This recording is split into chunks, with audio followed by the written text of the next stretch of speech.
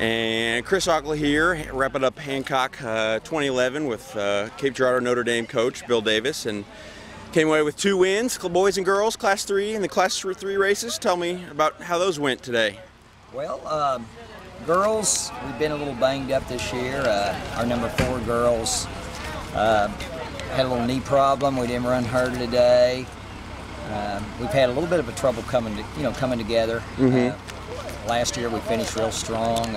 We really thought we'd have a great year this year. Yeah. Our top girls are running well together, and I think that's really what's helped pull us through. And overall, that went real well.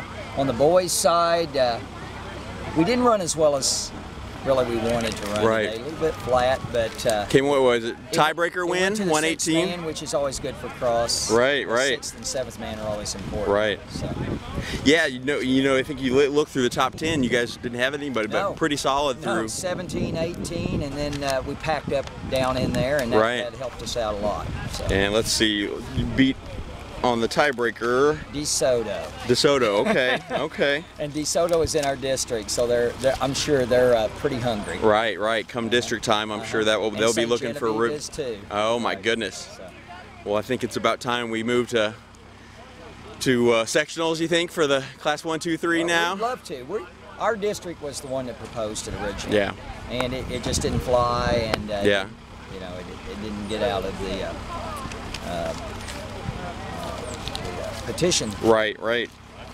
And St. Genevieve, were they 3rd or 4th today on that They side? were 4th. I think MICDS was 3rd. That's right, yeah. Which they have a strong club too. Right. St. Jen's been down a few years, but they have 4 really exceptional kids. They're needing to get a 5th man. If they do, they're going to be very dangerous. Right. Very dangerous.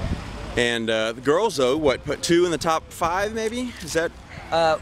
No, we had, the Kiblinger girl finished 2nd. Okay. She's been strong for us all year. The Conklin girl, I think, I don't remember exactly. 6th or 7th, maybe, something like that? She's down a little bit lower than that. Okay. I don't remember the exact finish, but we're a little spread out there. Yeah. We just need to kind of pull things together. So right. Hopefully when we get the Baumgarten girl back, she's the one that's hurt right now, Okay. And looking ahead, you guys host the big Notre Dame Invitational next week. Tell me some. I think somebody said, want to run fast times there next week. Quick course. It's a tongue wagon first mile. Okay. It's kind of a deceptive course. It's well groomed. It's a grass course. Pretty flat. Extremely fast.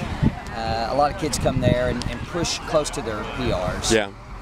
Is that in the city park there? Or? No, it's on our property. Oh, okay. It's on the Notre Dame property, and we kind of pride ourselves in pulling off a really good meet. And it's well organized, and we get a lot of parental help at that. And it's been a good meet for us. So. Yeah.